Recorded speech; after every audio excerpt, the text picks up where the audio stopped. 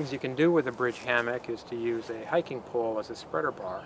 I'll give you an example. Here is a nice, it's a Lecky, it's called a Photo Sierra. It's a hiking staff, and it comes in 3 sections. Now what you want to do is you want to insert inside of the hiking staff some dowel inserts to make sure that you've got solid material from one end to the other and not be trusting on the expansion joints to keep the hiking pole at exactly the right length. So you loosen things up and you give it a good tug. It's a sort of a scary thing to do the first time, but it does come apart. This is the expansion joint, and inside you cut to fit a piece of dowel. So this is oak dowel. It looks to be about 6 inches long. I'd have to measure it exactly. I mean, I did measure it, but I don't remember exactly what it is. You slide it inside there, and you jam it all the way and tighten it up. And at this end right here, I don't want to have the expansion joint holding anything at all. And so now I've measured it, and so this hiking pole right here now is exactly the 36 inches that I need. And so now I need to be concerned about how to attach the hiking pole at the head end and also at the tip end. Now for a monopole like this is particularly nice and chosen exactly for that. It has a wooden head. I've taken off the wooden head and put on a little piece of vinyl here to protect the cord, as we'll see. But what this is going to allow us to do is to put cord over this and center the force, which is the key thing using hiking poles. You want to have this force centered straight down the pole, and if you can do that, then it's safe to use the pole. So now I'll go hook it up to the hammock. So one challenge is how it is that we're going to attach this end of the hiking pole to the corner of the hammock right there. To do this, I'm going to go to a big box place and get something that's called a wire nut, and also a washer that fits it. And it just happens, you size it appropriately, that you can get it so that this fits in just so. And now what we're going to be able to do is to slip this piece in between, right like this tip is right there. So it'll do essentially the same thing. Now since this is an easy thing to lose, I've got a piece of cord here, and so when I'm using this, I'll tie this cord to the hammock itself, so this is always ready. At the handle end, we're going to slip that in and make it serve the same purpose as that. But since this has threads, and I want some protection of the webbing and the cord against the sharper edges of the thread, what I've done is I cut a little piece of vinyl, and then I'll just slip the vinyl over the top. This is something that potentially easy to lose, and someone has to take careful track of that. But now I can use this pole just exactly as I've used that pole.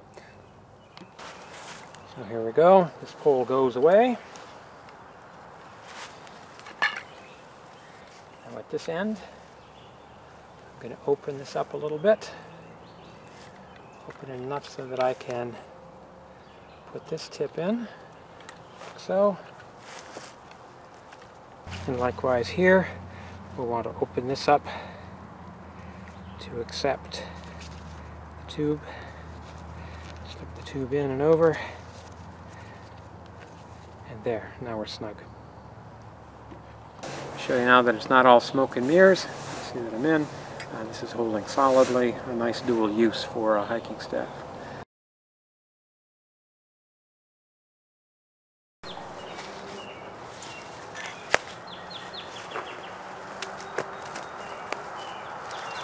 I'll show you one more piece of do-it-yourself gear. It's a 3/4 length quilt that I made. It's pretty lightweight. One side of it is made of Momentum 90, very pretty. The other side of it, a little bit different. I used some very lightweight Cuban fiber, and so you can actually see the down that's inside, and the baffles, which are 2-inch high. I also used Cuban fiber as well. So overall, this loft is I think 2.5 inches, and there's something approaching 6.5 ounces of down in here, but the whole package here weighs 8.5 ounces, so that's pretty light. Now to put this quilt on, the first thing you want to do is you want to turn your hammock upside down. It's a whole lot easier to put the quilt on if you're doing it from the bottom. So we'll just flip it like so.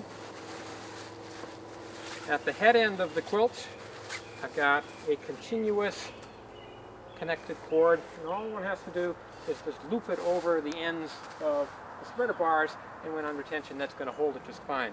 So now the cord at the foot end is a loop. I'll bring it up here, and I can pass that loop through the loop that's in the suspension like so. Pass it through, and then just put a toggle in place to hold it. Do the same on the other side.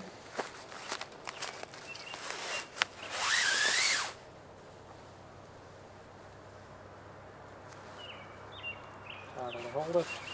And now this will slide to where it is it's going to be.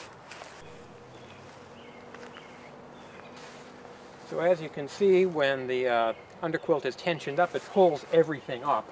So it's not something that you want to leave in that state. So when I'm not in the hammock, then I disconnect the ends and disconnect them over the top of the hammock, and the quilt just sort of hangs there. So that's fine.